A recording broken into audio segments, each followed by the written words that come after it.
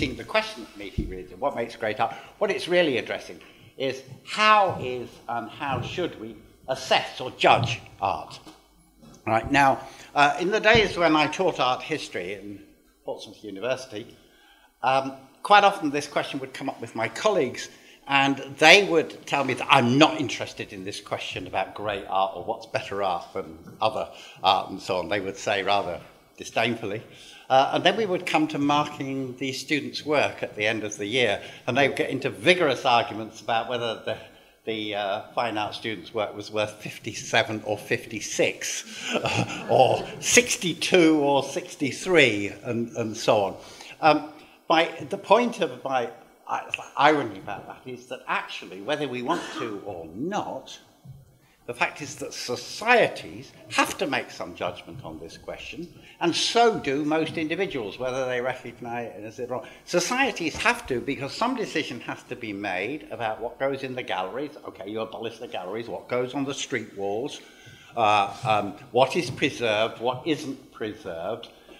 Every week, month, year, people produce thousands of paintings, sculptures, whatever, and so on, most of which, tragically we might say, but it is the case, end up in the bin or not preserved. A small fraction of that gets preserved. Some of it gets preserved and becomes famous and so on. And there are social processes that make those decisions.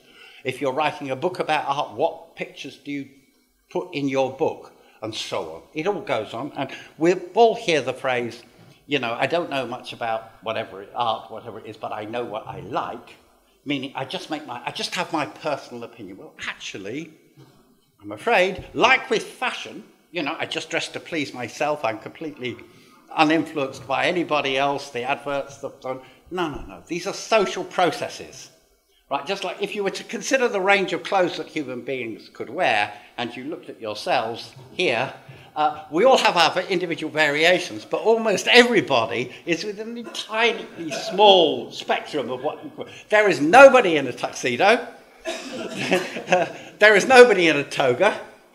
You know, so maybe, but generally speaking, our decisions are products of social process. And I'm going to start with, on the question of art, some of the ways in which these judgments have been made historically and are made now, and then I'm going to ask what I think Marxism can add to that. So that's the idea behind the talk.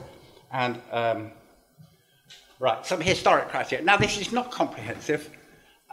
If I were to do this properly, you would have a much longer list, and I would go through it chronologically and how different judgments were made at different points in time in history, and how it changed and so on. And 10 hours later, I'd be the only person standing here, and you'd have all gone to the bar, and so on. So it's a very concentrated picture of this. But these are some of the main criteria that have been used by people in basically the history of Western art, by the way. I should say in this that fairly unavoidably, this is Eurocentric, mainly, not exclusively, but mainly. And secondly, it's all going to be about visual art, but I think that some of the ultimate conclusions apply to things like music, poetry, drama, literature, and so on. I'll leave that can come up, and so on. I'm going to argue it in relation to visual art, but some of the main conclusions I think do transfer. Okay, some historic criteria. The first, mimesis, Greek word, came from Plato and used by Plato and Aristotle and so on, had its own complexities, but it meant mimesis, imitation of nature. And by nature, it meant the world outside human beings and so on. The ability to imitate the appearances of things. Often the word used for this is naturalism, and sometimes we think of this as mixed with technical skill. And so on. So the first thing, and you hear it all the time in the way people still talk about art, did it look like it? Oh, you could touch that velvet, you could almost imagine that you could drink that glass of wine, or it looked perfect, you could feel you with it, and so on. That is about the ability of the artist to imitate nature and make it feel real. First criteria, still with us today. Beauty, harmonious form. This came to the fore particularly in the time of the Renaissance. So was the idea that the job of the artist was to arrange beautiful forms, to present you with something beautiful. There was a variation of this, the concept of the sublime, because they were aware that, well, you couldn't only just paint beautiful, lovely things. They thought Madonnas were beautiful and so on. But then you had the sublime often referred to things that may be awesome or even terrifying and so on. There's a variation on that. So it was considered a merit of art that it should invoke these feelings of awe, particularly, again, in relation to nature, but not only in nature. Another criteria was expression or emotional power. So the task of the artist is to express feelings, to express states of feeling. And good art expresses those states of feeling very powerfully or very accurately or very well in one form or another. This, going back then to the days when I used to teach art history, among students, if I'd ask, why are you into art, they would say, I want to express myself. That was a common answer. And it still is a common motivation behind people making art, this idea to express your feelings and so on. Although it's not always personal. Realism. This is beloved of much socialist view of art, that art should be realistic or give you a realistic picture. It's not the same as the first one, by the way. Realism here meant something broader than just imitation. Realism here usually has two meanings, social and psychological. You give some sort of picture of how the society really is, how people live. Maybe a broad or wide picture, particularly in the novel. This applies usually particularly in the novel because it's well suited to it more than painting, but you give a realistic picture of how people live, or sometimes it can be that you give a psychologically insightful picture on how people are feeling. More modern, really, broadly speaking, the criteria of innovation or originality. This develops particularly with so-called modernism. You know, the thing is to be doing something for the first time. So-and-so is the first artist to paint in this way, or to sculpt in that way, or to make work in that way. It's original. In other periods, by the way, artists were not trying to be original. They were trying to be traditional. They were trying to attain what they thought was a standard of perfection that had been achieved before them, and so on, rather than to do it new and do it original. But originality, innovation became a particular value. And last of all, critique, which is a very influential idea at the moment, that art should be presenting a critique of other art, artistic critique, or a social political critique, should be making socially and political criticisms of the society. Now I'm going to go through and show kind of some examples for all these different things. Okay, an example of, if you like, pure technique. Trump's lawyer, it was pointed out to me, quite right, that Trump's lawyers spelt the I the E the wrong way down, but never mind. This is from a thing that was particularly in vogue in the Dutch Republic and the Dutch Golden Age. But the point is here that if you see this, not when you sit like that, but if you look across the room at something like that, you almost think it's really there. It's so well done. You might also think it's a bit pointless, you know, but it's pure idea. I chose it to isolate this question of mimesis, imitation, technical skill in doing it. Very difficult to do, but perhaps limited. The same thing on a much higher level. Hans Holbein's The Ambassadors. Now, here you want to talk about really being able to feel it, that ability to render all the different textures and so on. I mean, actually, if you go close-ups on the book here, you can, you know, there's music and so on, you can see what it is and you can read the text. These are fantastic surfaces and plots and so on, and there's a globe. If you go in detail, you can see the maps and so on. It's an extraordinary technical achievement to produce that, but I shall revisit this later.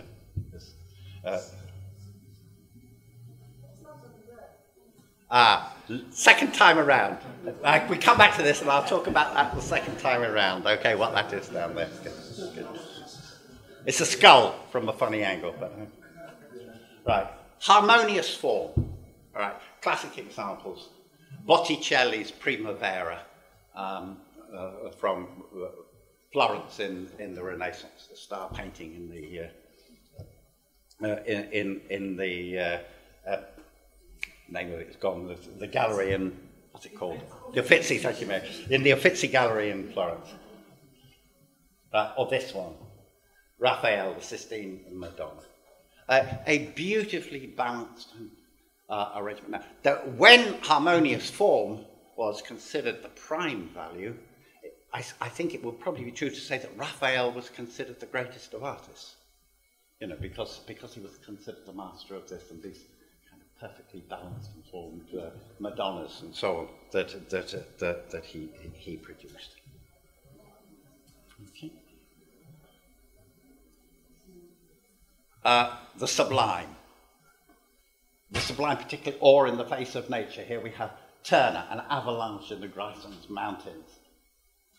You know, it is this invocation of perhaps awe, terror, and the great forces of the world. Different kind of version of the sublime might be found in Michelangelo's The Last Judgment.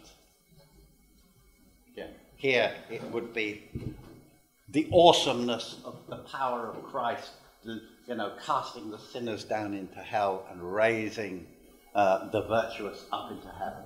Okay, so expression, emotional power. Probably the beginning on the most important of artists who could be said to have developed expressionism was Van Gogh. The Starry Night. Right, using a natural scene, the night sky, and the cypress trees and so on, and investing them with immense expressive and emotional power. A different form of the same thing here. Kathy Kollwitz, Woman with Dead Child in 1903. Very, very powerful emotional statement about poverty. Kathy Kollwitz was a social democrat at the time. She was the wife of a doctor and so on. Who was working with the poor. She experienced the sufferings of the poor, and she expresses it here. And this is a woman with her dead child. Very, very powerfully expressed. You will be aware, as I go through this, that categories overlap. Huge amount of technical skill in that as well. But I'll come back to that in a moment. But I'm just illustrating, as it were, the values that could be evoked to say, why is that a good piece of art or a great piece of art, depending on what you thought. But mainly, I would think, because of its emotional power. Social realism. I want to show you a couple of examples of a great realist artist from the 18th century, William Hogarth, A Rake's Progress.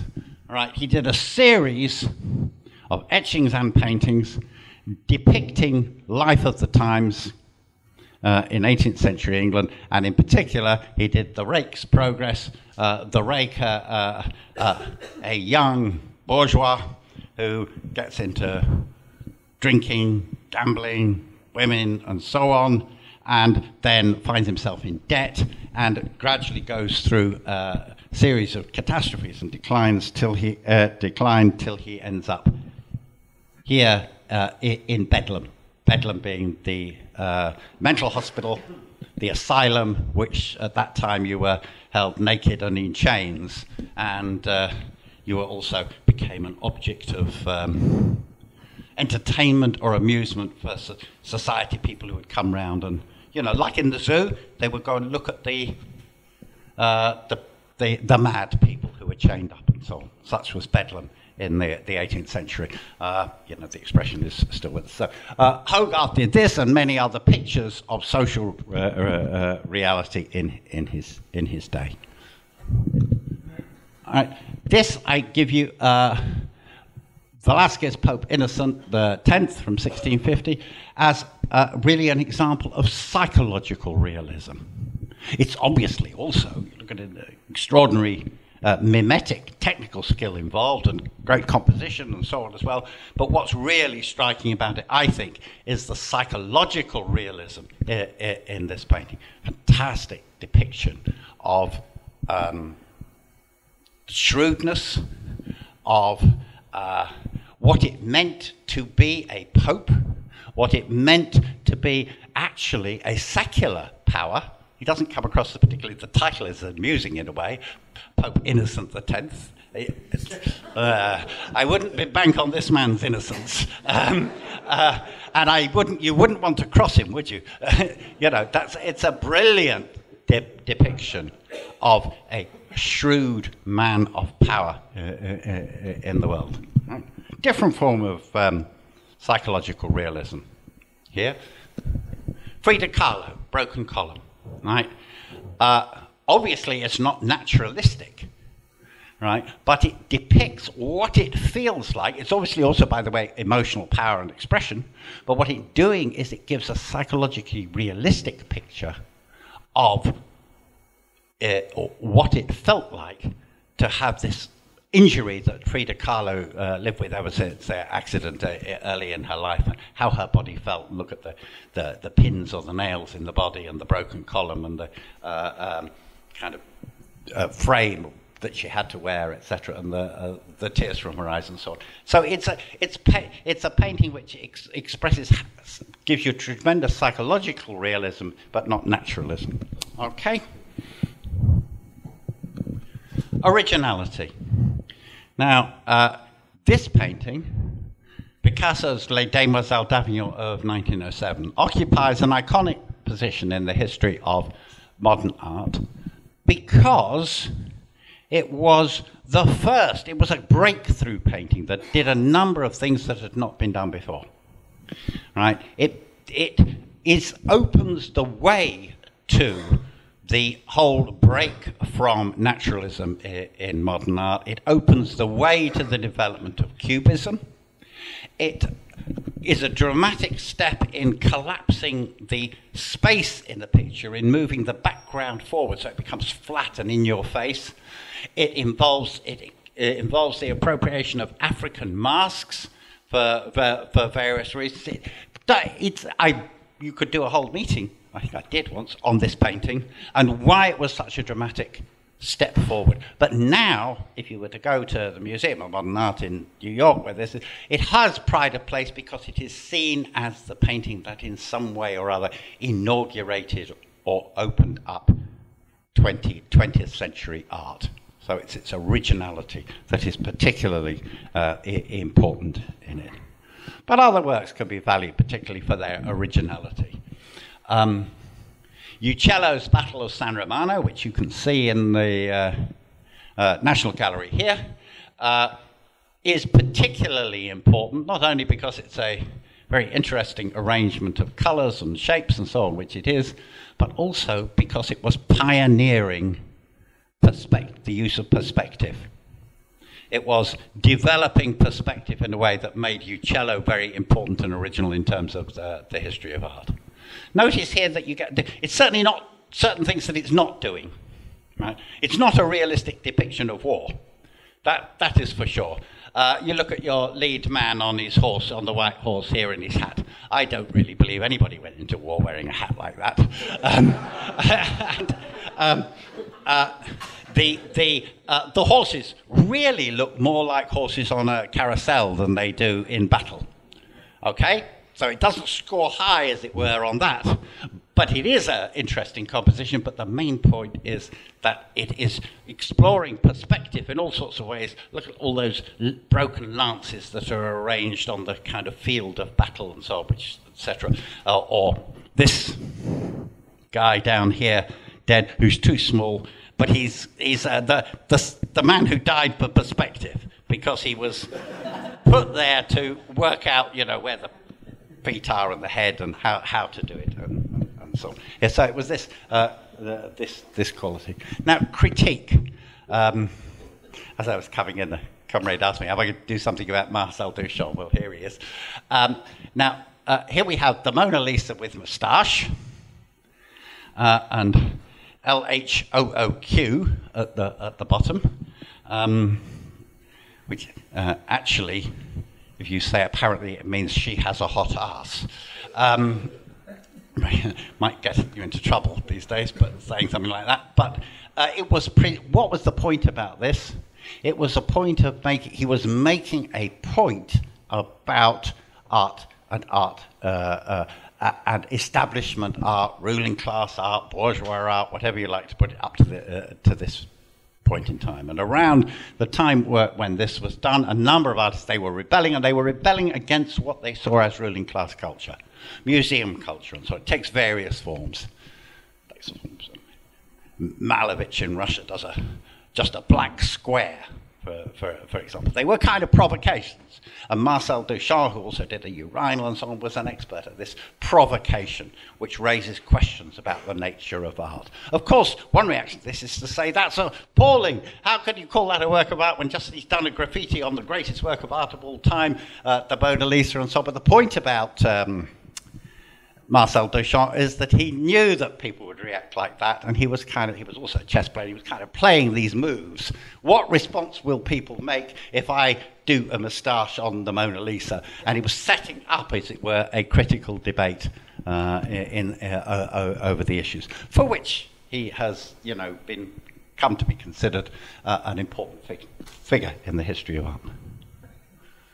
But then you get something like this. This is. I want to put this in the kind of social critique. And extraordinary painting. This is a painting of Sao Paulo in Brazil. It's called Lilith, the sort of goddess of the night, and is a devastating picture of, and this is a vast picture, by the way, it's a devastating picture of a polluted modern industrial city, and so on. So that would be an example of social critique. By the way, all of these things that I'm going, the aesthetic critique, the social critique, you could give hundreds of examples, so I just had to choose ones I wanted to get a range of things. You could choose hundreds of examples of paintings that offered some kind of social critique. Okay, now if you go through these criteria that I've talked about,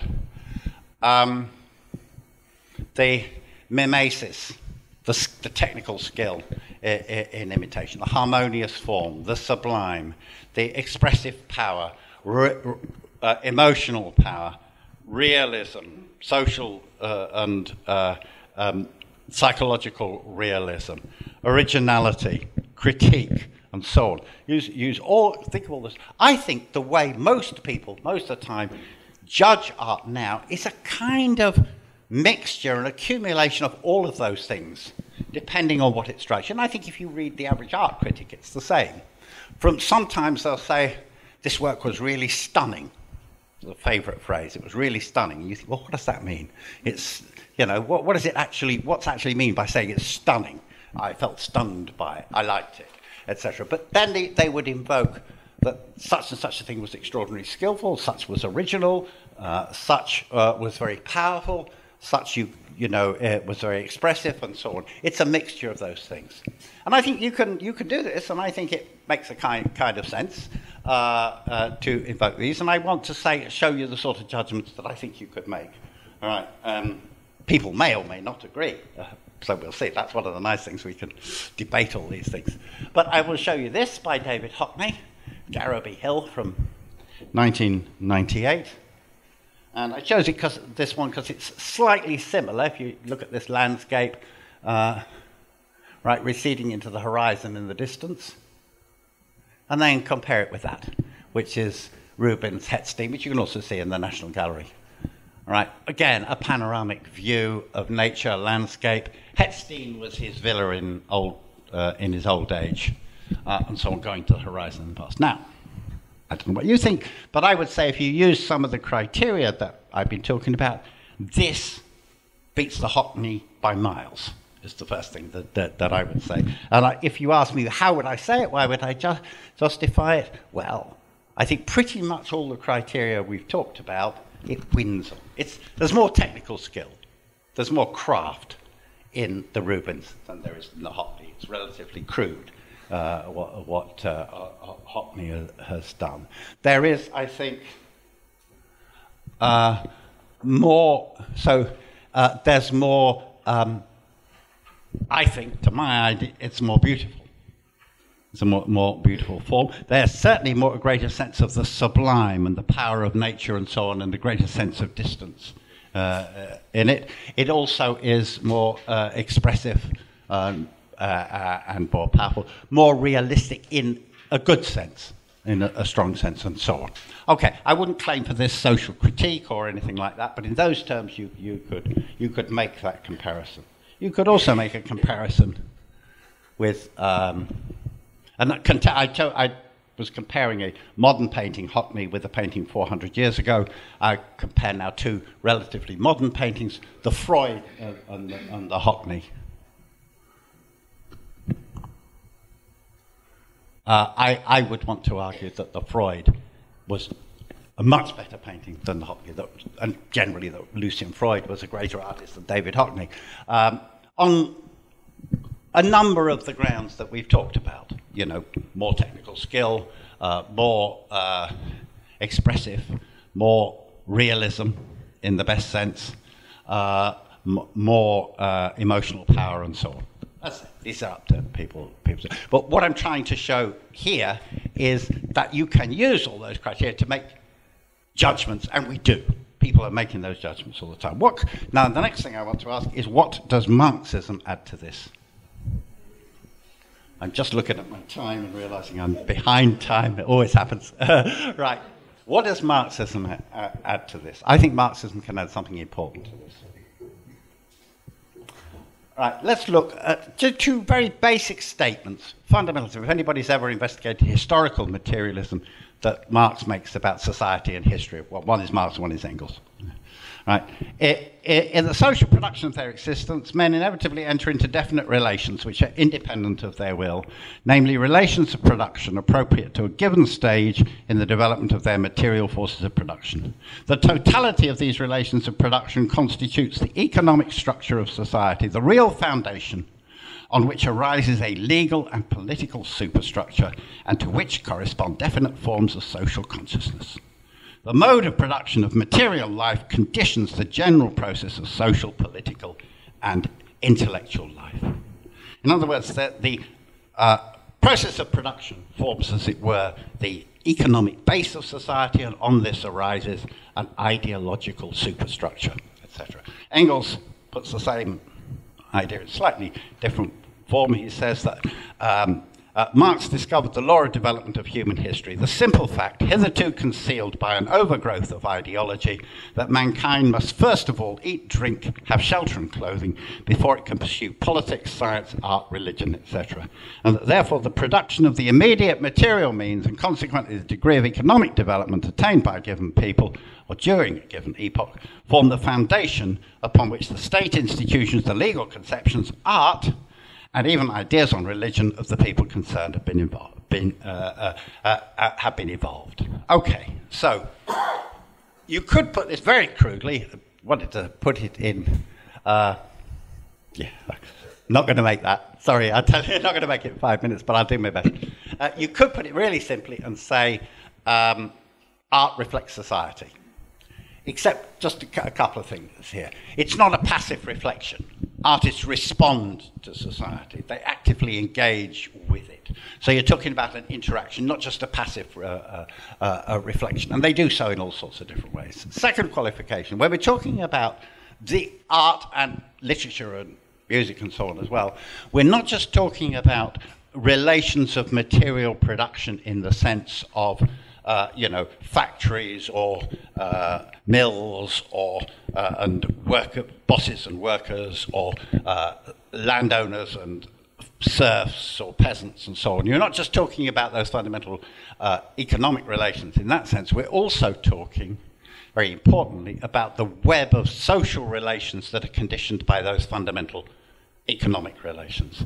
In other words, we're talking about how people relate to their servants, or their servants relate to their masters. How people look at their kings, or their kings look at their people.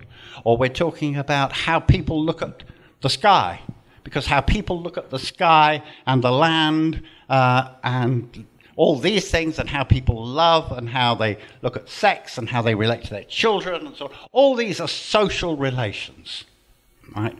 And what I think you'll find, what I want to argue is that art, what makes great art, the answer to my question, as it were, what makes great art is that it gives powerful expression to social relations between people, and in particular changing social relations. Now, all the criteria that I've listed come into this, right? Your technical skill of the artist is part of it, the form, the emotional power, the psychological realism, and so on. But what underpins it all is the question of the social relations that are being depicted, provided we don't think that just means paintings like Hogarth's. But it doesn't just mean that, it comes in all sorts of different forms, and that I want to show quickly. This is why I'm not going to get there in the 5 minutes, but bear with me, kids. Okay, I said I'd come back to Holbein's ambassadors. Right, I said this was an extraordinary piece of technical skill, but it does something else. Right, this was pointed out by John Berger in Ways of Seeing, crucial book on art. It also evokes an enormous change in economic and social relations that was happening when this was done. 1533, just after the world is opened up by the age of exploration, the discovery of the new world, and so on. These ambassadors are showing the tools of their trade, which make them men of the world. These are men who are part of the class which is in the process of conquering the world, establishing Western European rule over the world, and so on. And all of this is invoked by this painting. And somebody said, what's the skull doing at the bottom? The skull, that is a skull, and if you look at it from over there, you can see it much better than you can looking at it over there. That was a trick you used. You see it as a skull. If you look at it from the side, what's it doing there? It's a memento mori, a reminder of death, and it is saying that you may be lords of the earth and have all these things and so on that you've accumulated, etc., and all this wealth and riches, but you can't take it with you, is what it's saying. In the religion of the time, it's a kind of reminder of that. So there's a critical element in it as well. But it is this that translates the difference between this and the trompe-l'oeil painting, which was just the technical skill. This is a technical skill with all the other qualities involved, but it also is profoundly grasping a change in social reality. I'll go quickly. I said how you look at the sky, or nature. John Constable's Hay Wain, right, actually extremely technically skillful to be able to, but not the main thing. Why is this painting so loved by the English bourgeoisie, right, and on the chocolate boxes and all that sort of thing? Because actually it evokes a mythical harmonious society, harmonious set of social relations, which it was projected backwards into the English countryside and so on, done actually at the height of the Industrial Revolution, 1821. But it serves as this mythical thing, but it's what it says about social relations, even if what it's saying about social relations could be considered a lie, but it's what it says about social relations that makes it important. Now, Damien Hirst, mother and child divided. We have cut-up cows, right? What does this say? When people see these things, a lot of the debate that they get into is it art because it's a cut-up cow, and could I do that, and all this sort of thing. Okay, people can have that debate if they want to here, but I just ask you, what's it saying about social relations? It's actually about how human beings in modern capitalism relate to animals and how they cut them up on a kind of industrial basis. That's actually what it's saying about social relations. And look at this. The caves of Lascaux are nearly close to the oldest art that we've ever seen, 20,000 or more years ago, and Rembrandt's The Slaughtered Ox, 1655, round the beginnings of capitalism. Notice they're actually all dealing with the same subject. They're all dealing with beef, meat that we eat, right? And this evokes the relationship between human beings and the the meat they ate or the animals they hunted in a primitive communist society. This evokes it at the beginnings of capitalism. This is commodified meat hanging in a butcher's cellar, right? And Rembrandt depicts it as kind of the martyrdom of the ox, right? Like a crucified Christ and so on. And this is the industrial modern processing of the whole thing. When you look at it in terms of the social relations that these works evoke, it starts to make sense. Okay? A couple of pictures of Christ. Yeah, you've done your job.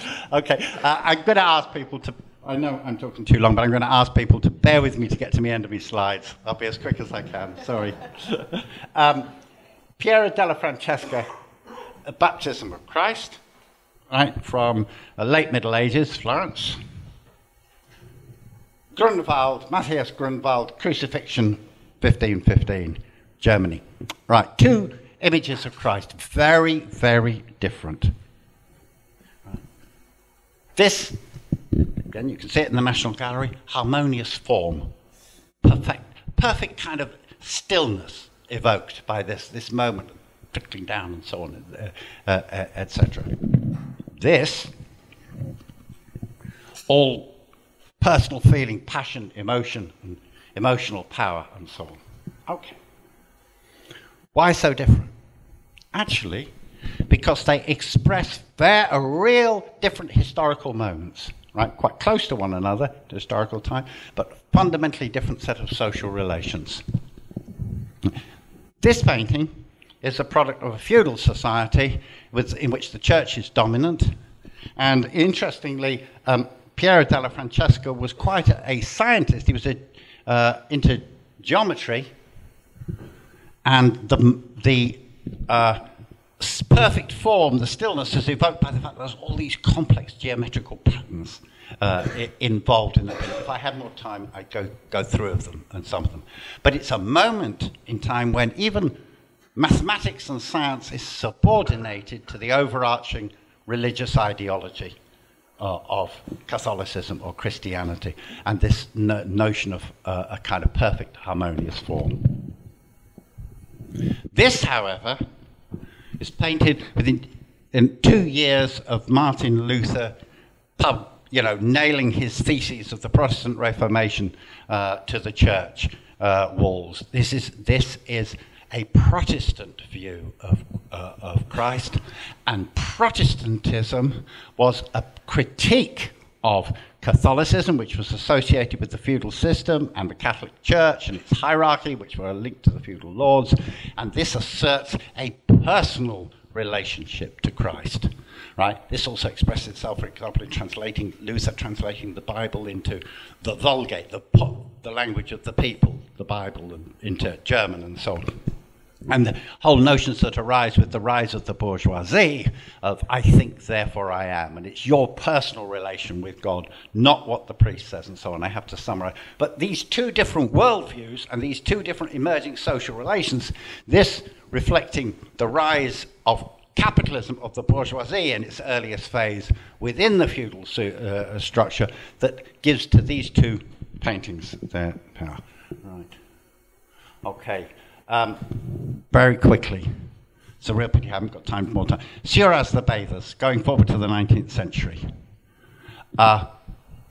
Actually, Seurat had studied Piero della Francesca in his geometrical forms, and there's a mass of geometrical forms embodied in this painting. Right, the way it's divided into triangles, the way the shapes, like of the hats and the heads, echo one another, the way the black and white contrast is evoked, the triangles of the banks of the same river where this is repeat one another through it. You could do the same sort of operation that I did with the Piero della Francesca on this. But here, what gives this painting its power is that this is about evoking a new set of social relations. This was extremely controversial when it was produced because you weren't supposed to do that kind of painting with this kind of subject matter. Factories in the background and the people who worked in those factories, the workers who worked in those factories, sitting on the banks of the river during their lunch hour or whatever, etc. And that contrast made, when people saw this painting first, even some of the radicals of the Impression, they went, oh my God, it's awful. We don't get it. Until it evokes actually a new world order and the arrival on the scene of a new social class, the industrial proletariat and so on. So that was what right, I'm going to cut. I'll miss out Andy Warhol's. Andy Warhol's very interesting artist from this point of view if you look at all his work, but I'll miss that out for reasons of time. Again, Carl Andre's equivalent, the bricks in the Tate, as they've called. Again, most people's reaction to this is to try and say, how can bricks be a work of art? There's no skill involved. I could do that. My children could do it. I'm being etc., etc. But just, okay, fair enough. Maybe many of you feel that way. But ask yourself a different question. An artist makes a work of art, or what he believes is a work of art, out of an arrangement of bricks. What does that say about art and social relations? Why can't you make a work of art out of bricks? Answer, because works of art have to be made out of marble or iron, or they have to be made of oil paintings. Bricks are something else. Bricks are things that you make buildings out of. So it sets up a debate about what is art and its relationship to production, just by doing that, etc. So that makes it's what it says about social relations and developing the development of social relations in the 1950s, the 1960s, and so on. That makes it interesting. And last of all, we'll start with Michelangelo did a series of these. Slave Awakening, this is called, sometimes called, they don't have proper titles, so you can call it The Bearded Giant, you can call it whatever, but a series of unfinished, we are told, works of slaves that are in the process of struggling to get out of the stone. I think they're among the greatest works of art in the history of European art. Why? First, they were a product of a specific set of social relations that developed in Michelangelo's time. You'd had the Renaissance, you'd had a reaction against this, you had an attempted bourgeois revolution or attempted democratic revolution in Italy that had been crushed. So Michelangelo is reacting to that at some level, but it also, I think, expresses where we are all at, in an epochal sense. Are we not all somehow, somewhere in the process of struggling for human freedom, but still half trapped in the rock, still held back at every stage, still trapped by alienation, exploitation, and oppression, and material relations, and so on? And it is the fact that it was both a reaction, and a very intense reaction to what was happening at the time, a specific historical situation, but also something that generalizes to, on an epochal scale, to how we all are, that makes it such a great work of art. So I'll stop there by just to summarize what I'm saying in one sentence. It is this, that all the other qualities make for good or better or great art, but what is decisive, and I think this applies to Shakespeare or James Joyce or great music and so on, what it also does is it captures and expresses social relations between people and how they're developing and changing. Okay, thank you.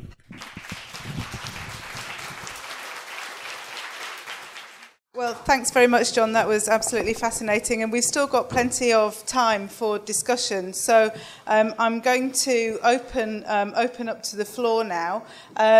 Please, if you have a simple question, don't feel you can't ask it. If you want to make a short point, please feel that you can do that. As well. The format is that we allow a maximum of 3 minutes so that we can take as many people as possible, and given the packed room, I would imagine that there will be lots of takers.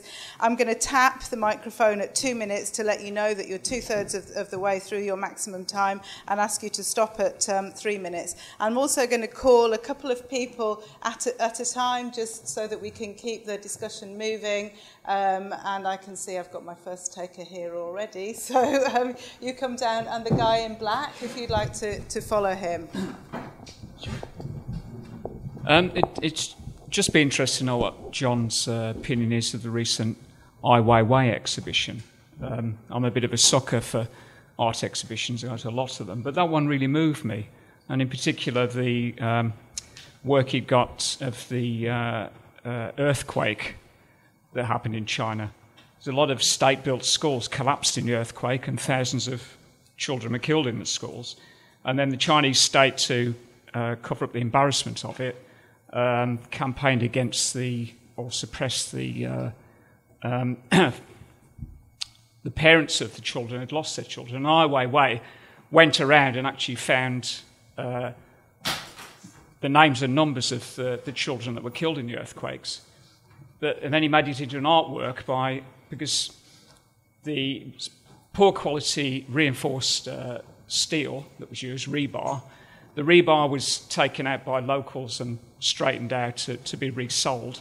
And he bought that up and he made it into an artwork in the form of a sort of wave. So the rebar was on the floor, but it was in a wave like the wave you get from an earthquake, seismic wave. And then around the walls, he put the names, I think this is right, the names of all the children that were killed, died in the earthquake in the schools. And there are, I think, several thousand of them. And that really moved me. And then in the rest of the exhibition, he talks about he gets arrested and sort of spirited away for 88 days. In addition to that, he's obviously got physical courage to actually do this when the state is obviously trying to suppress what he's doing, and that impressed me. On the other hand, another lot of modern art seems to be really about commodifying, just about making something so it can be sold. You know, and a lot of artists, Damon Hirst, for example, may have done Mother and Daughter Divided, but clearly he's a guy who's just running a business, isn't he? And a lot of his art, is it art, or is it just a way for him to make a lot of money? And there's a huge market in art for the super rich because makes them look clever, doesn't it? That's really why they're buying it. So I'll be interested in that as well.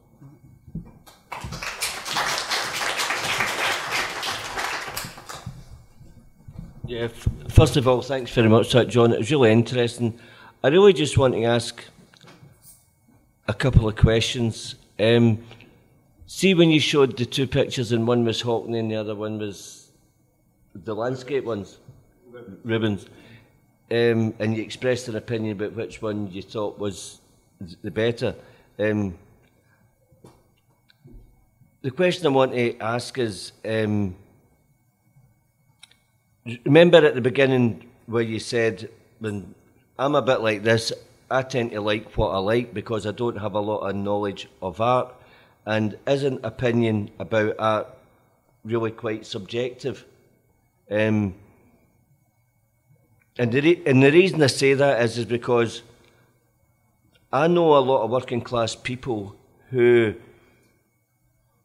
think that they're getting talked down to about art and that they don't have anything to say.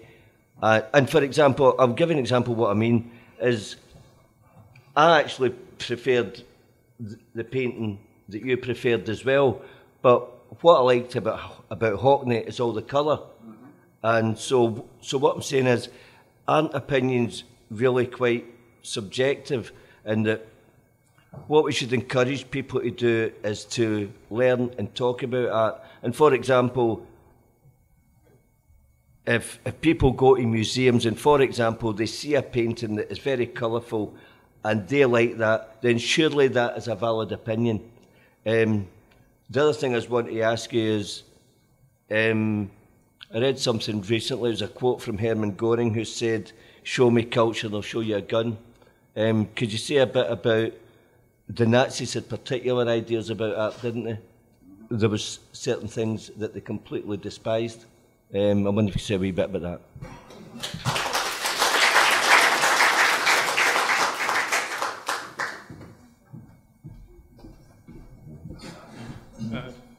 Paul Anderson from Glasgow, member of SLUP, quite sad, another meeting. I've been looking at art most of my life and all the different forms and the poetry and the novels and the things that strikes me, which kind of match what you'll be saying, is the poetry, especially when you get Keats saying truth is beauty, beauty is truth. And what is truth? And it has to be social, has to be in some way more and more embracing of what is real, what's true, to be appreciated. And art in some ways has to be like that. And I like that last as an embracement of truth. And I think that, although I find that people find difficulty to discuss truth because there's a relative and an absolute, and you get Lenin writing on is the relative truth and what the relationship between absolute and relative, that comes up. I'm not quite sure about how that fits into art, but I find that in my appreciation of art, it has to be true and embrace truth, and that has to be social.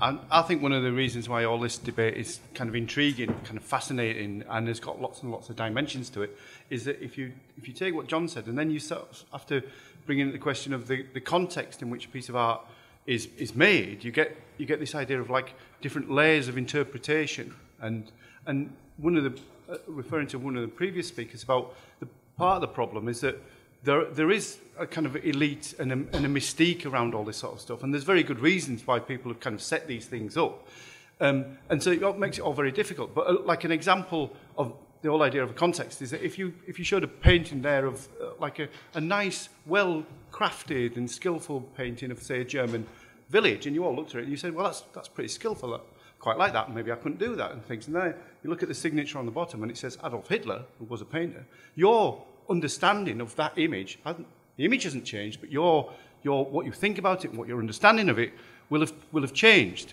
And then if I say, actually, the signature's a forgery and it's by a Bolshevik, you're right. You're in the right mess. And what I'm saying is that the context in which the art is produced is a very important thing. And sometimes the problem with a lot of art galleries is that context is taken out, as though somehow the art is meant to speak directly from the wall to you, and you're supposed to get it, right? And I think that it's much more complicated and that much more interesting, much more fascinating. And just the other little thing that I think for anybody who is interested in this sort of stuff, there's a fantastic book and a play called The Pitman Painters. I don't know who's seen it. It was shown in the North East a good while back. It's been around. And it's about a group of pitmen who became painters and learned about art.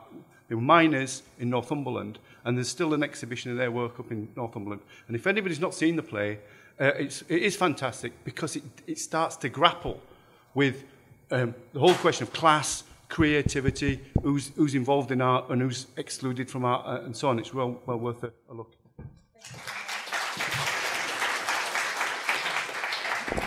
Can I take the guy next to sitting cross-legged on the side?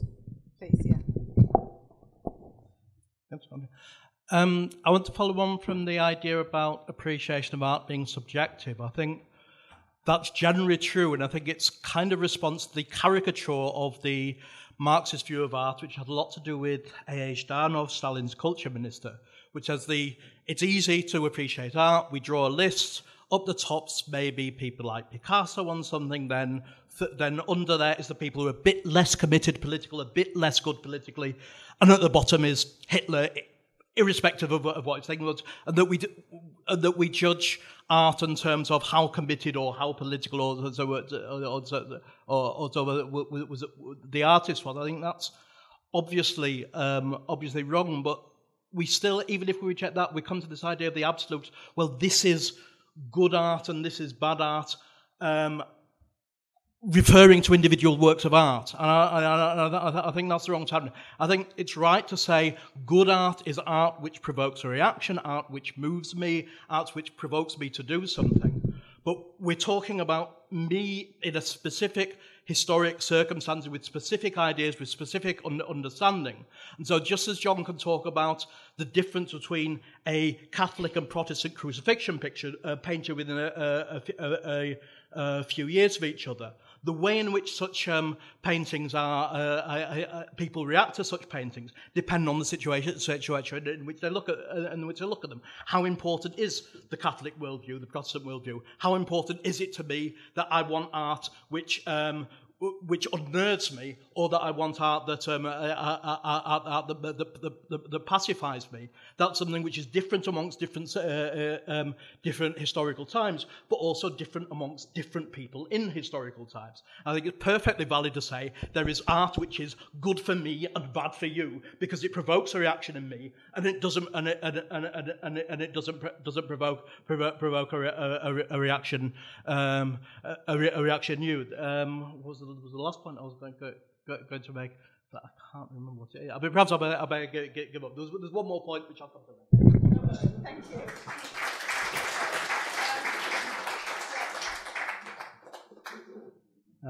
It's worth remembering that all artists are potential venture capitalists. I've been drawing pictures here today. Theoretically, I could take my pictures and sell them, and I could sell them for X amount of money. And if I was successful for doing that a long enough time, I'd be like Mick Jagger or David Bowie or something. They're singing property developers, essentially, aren't they? And the same with sportsmen. They have unique selling points. They have a talent, and then they use, abuse, exploit their talents to the point where the Olympians, they win a gold medal, we cheer them on, and then the next week they're selling shredded wheat or something. One reason for embracing as many people from overseas as possible is that they don't have unique selling points, they have unique telling points. And if people in Britain haven't got it in them, or in us, to actually rise up and bring down capitalism, bring as many people from overseas as possible over here, because they have stories to tell, they are unique telling points. And so, in terms of solidarity, give up on your heroes from above and embrace the people who are going to be here.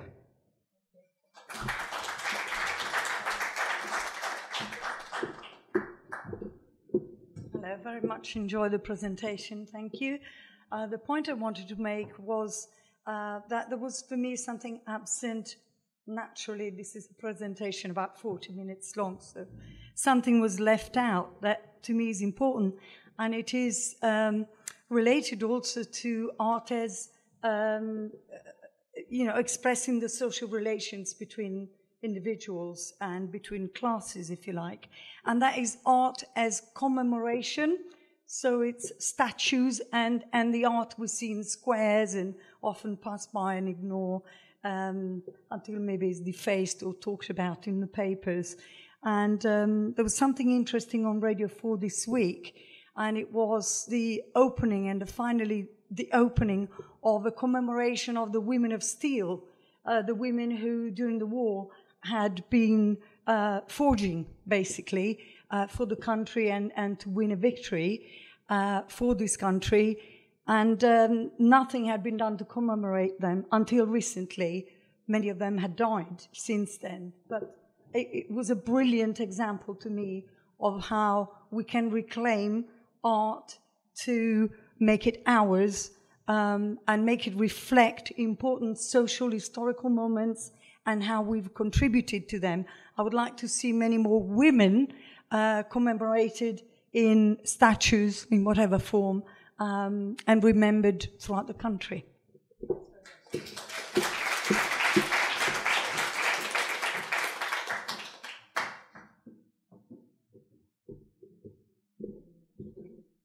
I want to say a little bit about the Rubens that was mentioned earlier. It's a bit of a shame because the slide didn't really show the depth of it. I'll tell you a secret, if possible, yeah. But I think the truth of the matter is there's just as much colour in the Rubens as there is in the Hockney. And the beautiful thing about the Rubens. I mean, there's the person who owns the house going off the market. Down here you can't see them. There's the workers already working in the dawn, thrashing out birds for maybe a shoot or maybe to get their eggs or whatever. There's all kinds of social interrelationships going on inside the ground of the painting. If you sit in front of it long enough, when I first sat in front of it in the National Gallery, I was completely and utterly mesmerised by the dawn coming up, by the colours, by the way that it captured that essence of a dawn, of a beginning of a working day, but also a beginning of a historical period, etc. I mean, it's an extraordinary picture. In Hockney, there was no people, just the colours, and it was a subjective thing.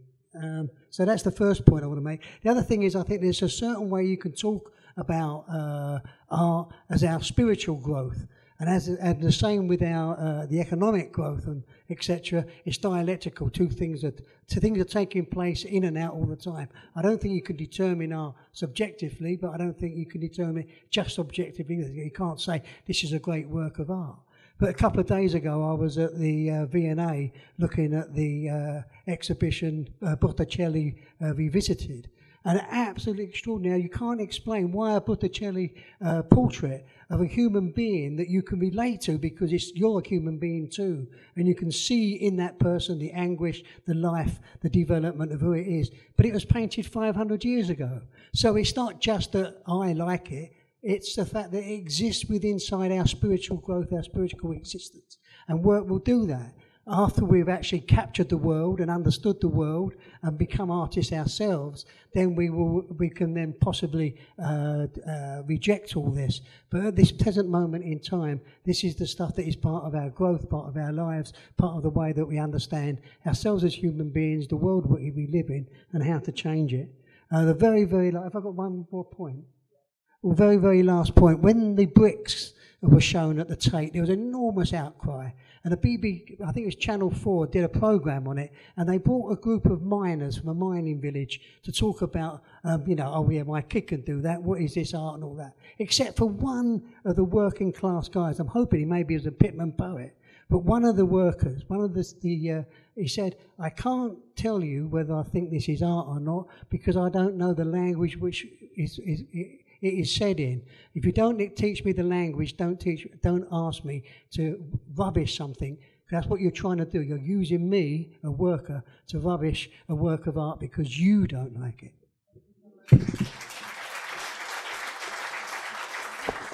Can the guy in green come up to speak next? I don't know what I'm going to say exactly, but it just struck me that there was something missing, because it was all men, all the artists were men, and everybody that's speaking more or less was men. And I feel, I don't really know much about art, but I feel there's something missing. I don't know that women made, I don't know whether they sewed things or knitted things or something.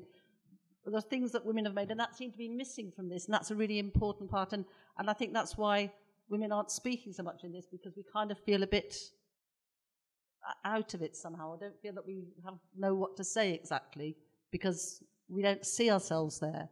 And I think that is something that's missing. Thanks very much. Thank you very much. If anybody wants to pick up on that point, I will take them. Comrade from the floor mentioned commemorative art. I'll just give two examples of war memorials.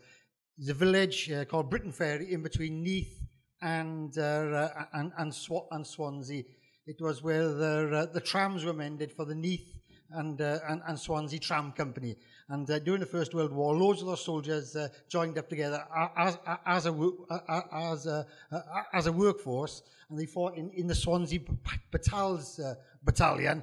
And in the Marmet's Wood campaign, 776 of them went over the top at Men's Wood, but out of those, 654 would be killed. And there's the Britton Ferry monument. Over 100 of them came from Britton Ferry. It's a little village, and it's very subdued. It's a set of marble steps leading up to a Tommy with his head bowed. And I think it really sums up the feeling of people at that time, and the council was reflecting the way people felt. Another war memorial in Swansea, erected in the 1990s, and it's supposed to be a war memorial of people killed in the Swansea Brits, and it's a huge AK gun rearing up like a huge phallus ready to ejaculate death over Swansea. And I think it really sort of sums up the feeling of the Labour Party at that time, was sort of aggressive imperialism, but a sort of like, the empire strikes back, you know, we may be small, we may be Britain, but we got our guns, we can fire. I think, you know, even war memorials can be set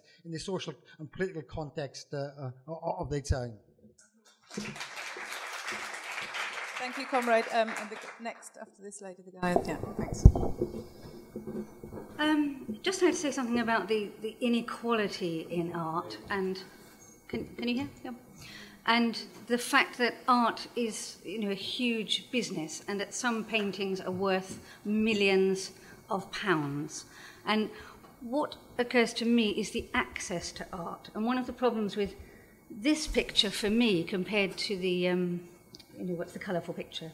To Hockney's painting, although Hockney himself is probably in academia, is that the academy is there, that, you know, the universities and the art schools and so on, you know, there is something in that, and in your critique of that, that is saying there is something, you know, there are the rules of art, and that's true in anything. If you learn music, then classical music, you've got to learn the rules and so on.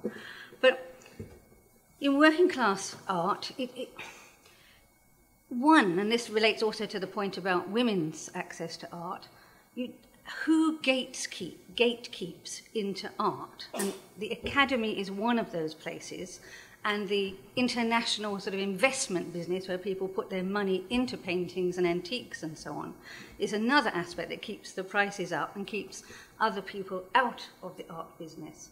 And one of the points, for example, writing is more my field of art, and the fact that people are now turning to self-publishing, that is a means of production that belongs to the people themselves, so long as they can afford to do the self-publishing. But people are beginning to change, you know, their access to art. How, you know, if we're looking at, you know, the politics of inequality, art is a really good example because, as you say, women perhaps do sewing or embroidery and things like that, which are not generally worth millions of pounds. You know, and there is huge inequality, and who are the gatekeepers? And certainly, I would say the academy is one of the places that tells people a sense that they don't belong, or tells them how to interpret the art. And, you know, we need to value and help people to feel confident in their way of responding to the world. After the guy down the front, can I take the young woman in the aisle? Tim Evans, Swansea SWP. Again, my thing is more poetry. Although there was one thing that Phil's contribution put me in mind, which was it may not have been a great work of art, but there was the destruction by Newport Council of a mosaic of the March on Newport, which was an absolute case of council vandalism, actually, and the obliteration of our history, of our working class history, which I mean, that was a side thing. In Swansea at the moment, because of the Dylan Thomas connections, but I believe everywhere, London, elsewhere, there's been an explosion of poetry in pubs and other places, and I'm just aware in Swansea there's a group called Poets on the Hill, which came out of an intervention by Benjamin Zephaniah, and they are basically writing for the first time, a lot of them, for the first time they're writing poetry, and they're going and speaking it in various places. But there is very much a sense of a class division, actually, in the poetry scene in the town. Because on the one hand, you've got an establishment of poets, if you like. And on the other hand, you've got a lot of very often sort of younger people or working class people who are coming up, and the way that they express their poetry is not on the page so much, but actually spoken. Sometimes something I can't bloody do, memorized, where you actually go up and put that forward. And so it's very interesting, I felt, that at the moment there is, I think, a very clear class division between two different ways of doing poetry, two different ways of expressing yourself. One which is which people can grasp, and another which is a lot less accessible to ordinary people. So I just wondered how that fitted in. Thanks very much. I'm afraid that although we've managed to actually fit quite a lot of people in, this will be the last contribution. Thank you.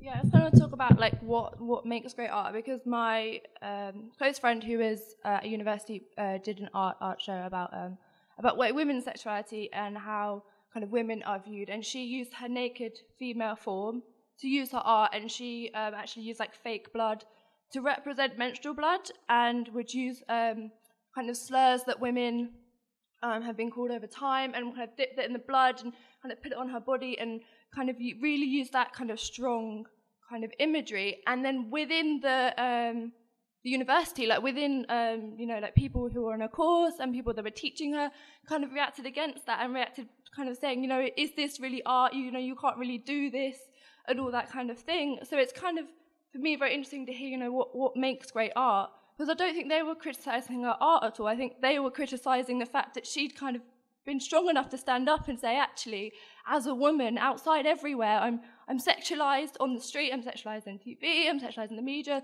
and the whole time, this is the one time where, you know, I can use my art to kind of really fight against that. And it's art that can be accessible, you know, it's not art that's on sort of galleries and stuff, it's art that I'm going to go around and show kind of films and stuff, and people can really access it. So I think, yeah, it's talking about women's art, you know, I think it is really important that art is accessible and is reactionary, and actually, so when people say, oh, that isn't art or whatever, it's actually normally, in my experience, that people have kind of reacted against what the subject matter is, less than actually what the art is itself.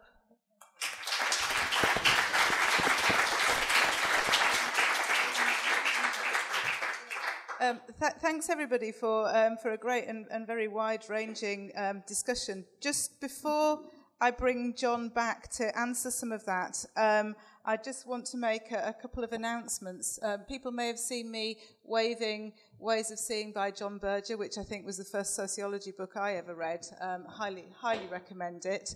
Leon Trotsky's Art and Revolution, a book that will be known to many of you, but if it's not on your shelf, there's one at the bookmark stall. Have we got a book? Yes, bookmark stall at the back, as is Marxism and the History of Art from William Morris to the New Left, a collection edited by Andrew Hemingway. So they're all available, and many more at the bookstall at the back, and of course in the full bookshop, which is just next to the bar. So thank you very much, John. If you could sum up for us, that'd be great.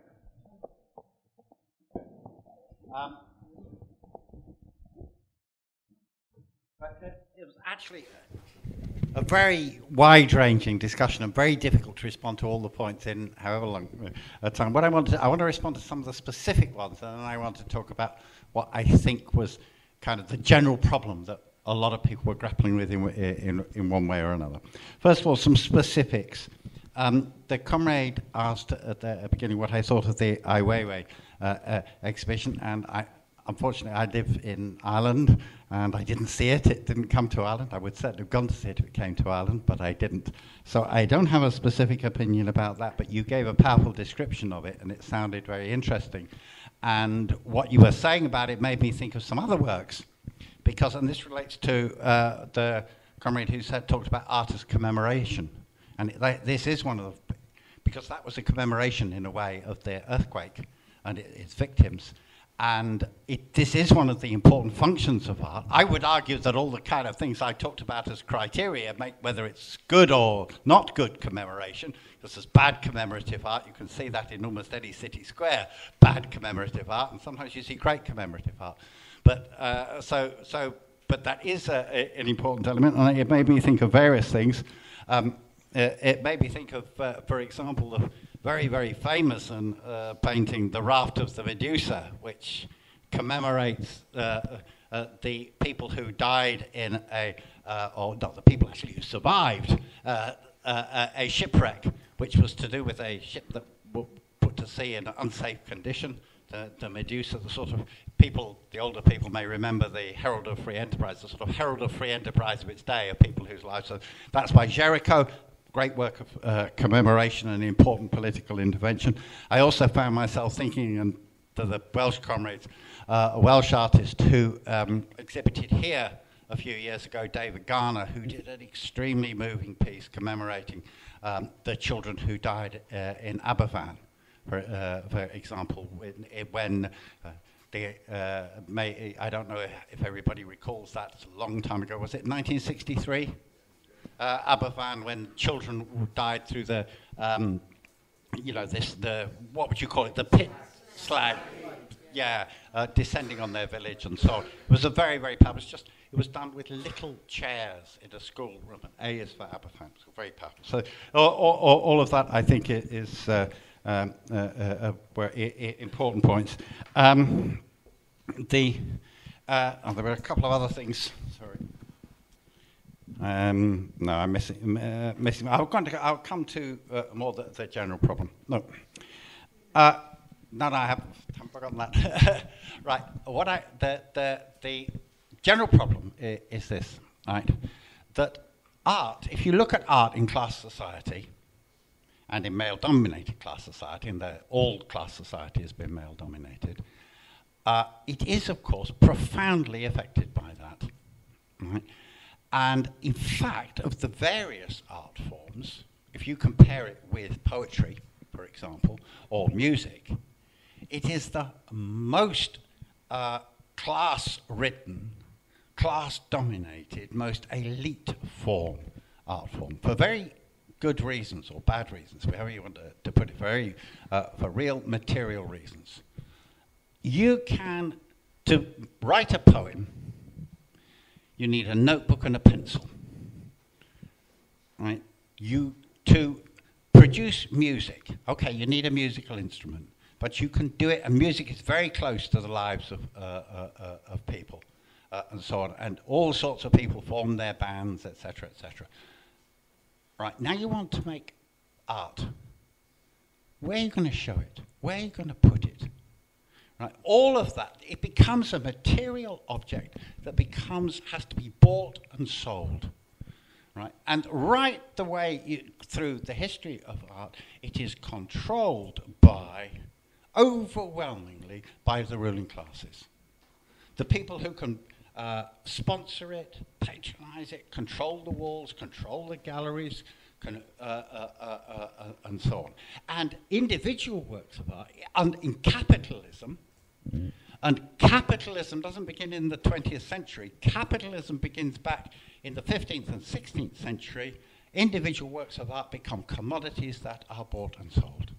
And bought and sold by the millionaires or the billionaires. I mean, I loved Roger Huddle's description of Hetstein by Rubens. Right? Absolutely right. But I have to tell you, because he's not Damien Hirst and in our faces, people may not realize, Rubens was a multi-millionaire in his day, and spent most of his life, I did a talk on this last year, painting pictures of aristocrats for the aristocracy. And he was a counter-revolutionary. All right? And I showed it when I did that talk, and I said, yeah, but does that mean everything Rubens did was bad? No, look at Hetstein, and Roger does this beautiful big white, much better than I had time to do, why it's a great painting. You see, there's a contradiction there. From the fact that art is so dominated by the ruling classes, we could just say, right, well, we reject it all. Right? There have been Marxists and radicals who have taken that line, all right? But this was not the line or the view of Marx or notably Trotsky, who wrote extensively on this and so on, they argued that actually what we have to do is try and rescue from this history the best of art for the working class, not just reject it. If we want to end the elitist nature of art, you have to change the society. Because the truth is that if you live in a society where bread, the basic necessity of life, is a commodity, then so will art be. Now, I want to say this basically, that's not the end of the story at all.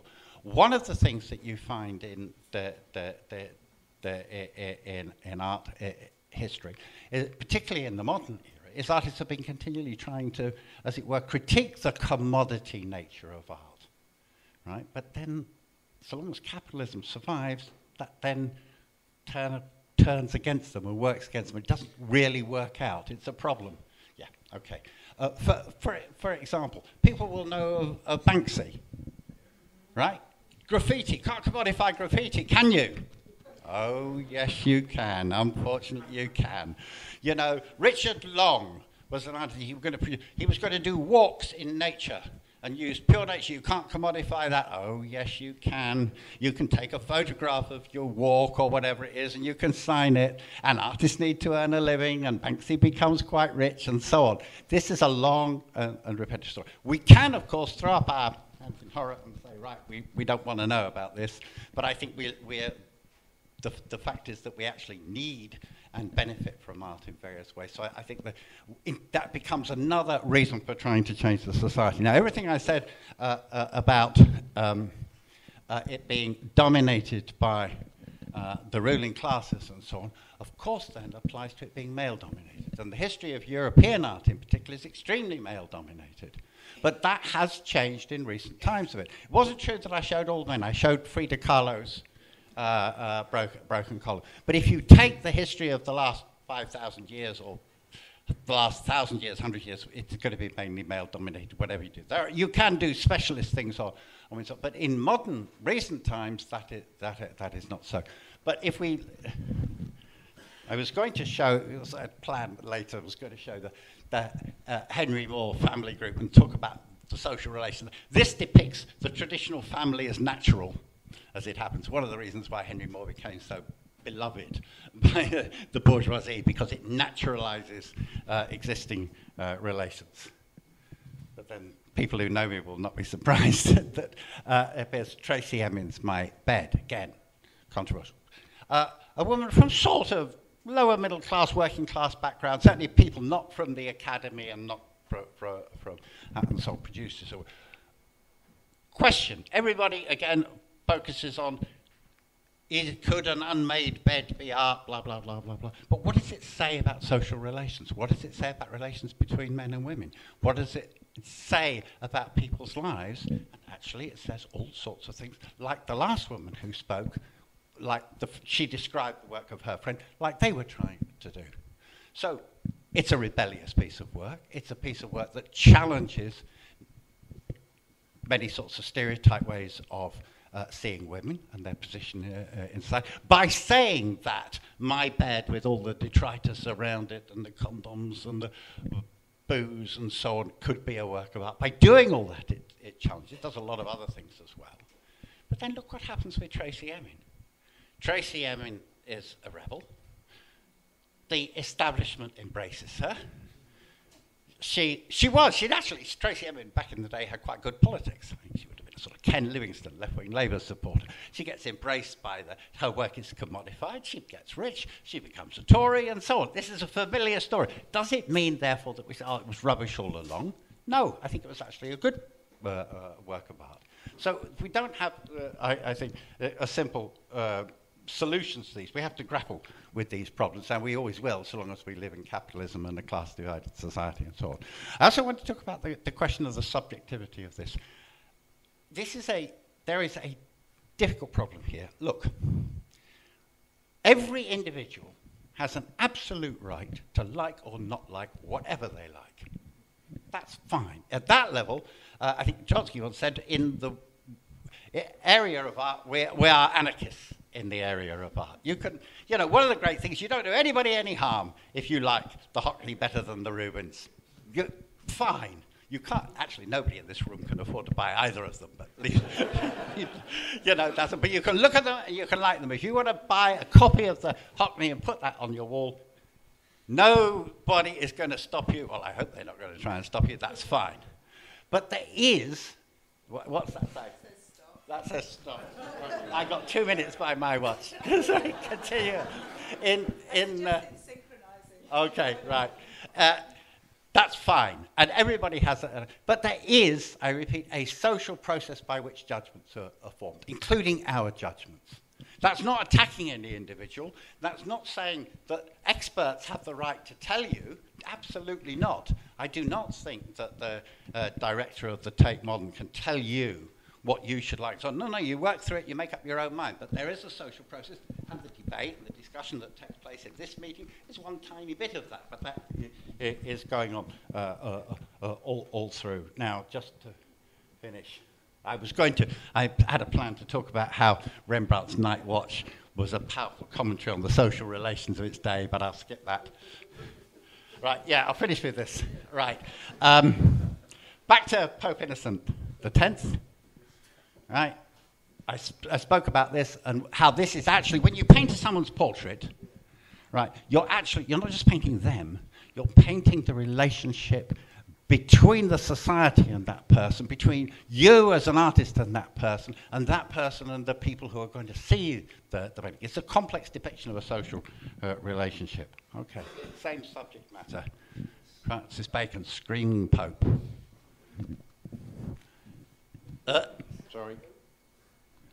Early capitalism,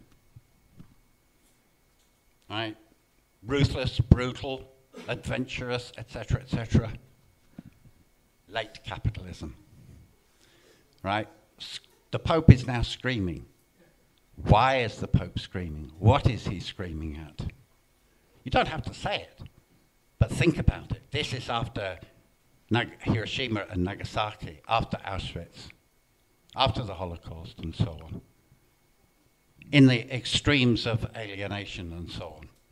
That's what is happening. So you see what I mean about how great art expresses the social relations, both positive and negative, both progressive and reactionary, and does so regardless. It's not a question of the artist's point of view, not a question of what their politics are. Right. Francis Bacon was a reactionary, actually. He would certainly have been a Tory voter if he'd voted at all. He had horrible opinions, as it happens. Sorry about that. But he gave powerful expression to human alienation in modern capitalist society, and that's why it's valuable as a work of art. Okay.